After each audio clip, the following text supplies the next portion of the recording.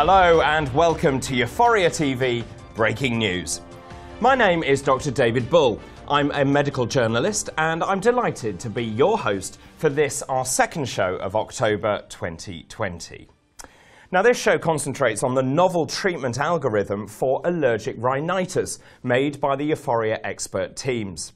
Until recently, the guidelines for treating allergic rhinitis didn't reflect the complexity of care, and they were not widely followed.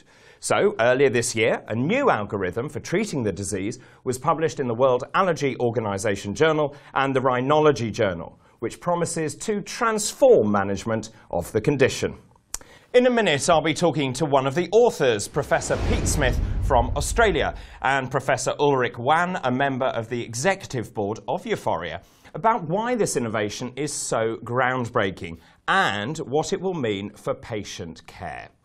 So let's start by heading live to the sunny shores of Queensland in Australia, where Professor Pete Smith is standing by. Now, Professor Smith is a leading allergist. He's also Professor in Clinical Medicine at Griffith University, and I'm delighted to say he joins me now. So, Pete, it's fantastic to see you. Let me start by asking you, why was there a need to create a new treatment algorithm for allergic rhinitis? Thanks very much, David, and it really is a pleasure to join you and share this information with viewers. There is a need, really, because an algorithm doesn't exist that covers the complexity of care of allergic rhinitis. Many algorithms are simply uni-dimensional. This algorithm engages all stakeholders, from patients to pharmacists to primary care physicians, their GPs, and also specialists, whether they be allergists or ENT specialists or respiratory physicians. This algorithm actually looks at the complexity of care and looks at is the diagnosis right, is the severity controlled, and also is the patient engaged, is the patient using medications, are they using the correct ones, when to step up, when to reappraise, when to go to more intensive levels of treatment. And it does so in a way that no other algorithm has done before. So I suppose in many ways what you're saying is, given the complexity of the condition and the fact that different physicians are doing different things and that some of the patients aren't following the guidelines, that really this is almost a rule book of a way to proceed. Yes, it's simply a map, a roadmap that somebody can actually follow relatively easy. It is complex. Some algorithms are confusograms that have got arrows going everywhere. This simplifies it, engaging the patient, the pharmacist, the primary care physician, and really sets boundaries for good disease control or not, and really reflects what happens in real life rather than in tertiary care. So the majority of patients are not looked after by subspecialists. They're looked after at the front line in their GP's practices, and many patients by their pharmacists, and many patients self-care. So this gives a guideline of, are things going well enough? Do we need to question it? And EUFOREA has done an excellent job in bringing this forward, and hopefully it will be part of mainstream attention in managing allergic rhinitis globally. And of course, you know, the buy-in from patients is absolutely vital. Would you say this algorithm is unique? Absolutely. There's not been an algorithm like this. It really matches up patients' needs and patients' awareness of needs. One of the temptations in medical care is if the patient isn't working, step up their treatment without questioning, are you using it properly? Are you using it regularly? Have we reduced your allergen exposure or irritant exposure? Is there another question going on? So we don't want to be purely medication driven. We want to look at big pictures, and we want to do this with all participants and shareholders in patient care. Well, Pete, it's been a great pleasure to talk to you. I'm very jealous that you're in Queensland, where I think the weather is rather better than it here is in the rainy UK. Pete, thank you very much indeed for joining us. My pleasure. Thanks so much again, David.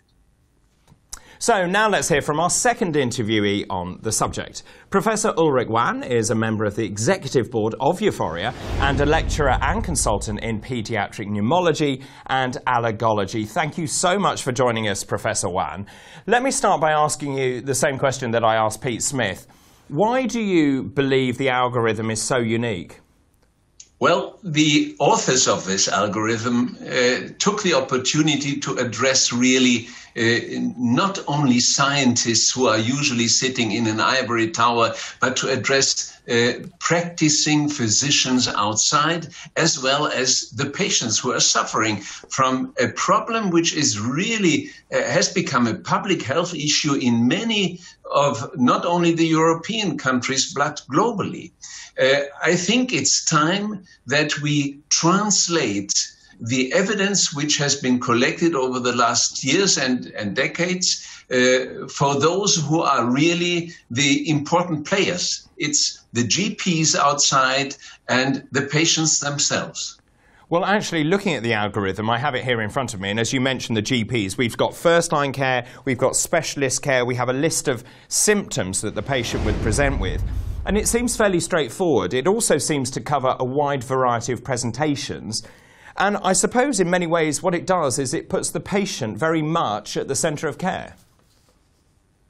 Yes, for good reasons, I think. I mean, we are not dealing with an orphan or rare disease. We are dealing with a wide spectrum of seasonal or perennial problems, not only involving the nose. It may involve the eyes, it may involve the lower airways, and we have to take this into account when we give a certain way of expertise, a certain amount of autonomy to the patient, and train him and help him to give his own part in controlling the disease. So what do you think the benefits for the patients are then? Is it just the autonomy? Is it the fact they're more involved with their disease?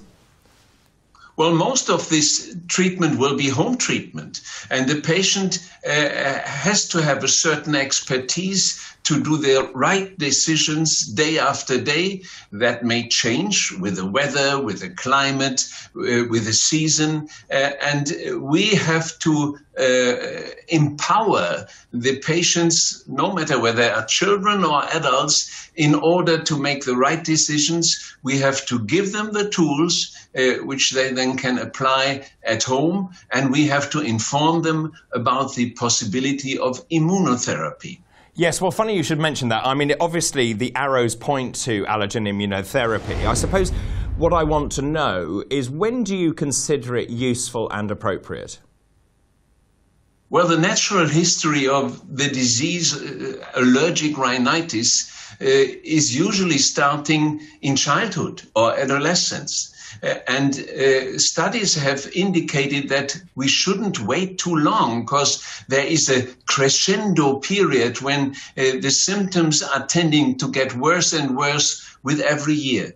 So it is good to at least consider the option of immunotherapy, no matter whether it's sublingual or subcutaneous immunotherapy, as early as possible. Our patients should have the expertise to make their own decisions and to know that once they try to apply and integrate immunotherapy into the therapeutic concepts, they have a very good chance to really save on drugs and improve their symptoms year by year. Well, Professor Juan, it's been very enlightening to talk to you. Thank you very much indeed for taking the time. Thank you. Well, that is it for this edition of EUFOREA TV Breaking News. Many thanks to my guests, to Professor Pete Smith and Professor Ulric Juan, for their fascinating insight into the new EUFOREA treatment algorithm for allergic rhinitis, which will confer enormous benefits for patients and clinicians alike. Now, don't forget, you can also find more information and register for the EUFOREA meetings on the euphorea.eu website, where you can also sign up to receive the latest news via email. And you can also follow us on Twitter. The handle is @EUFOREA. That is it for this show. See you soon, and thanks for watching.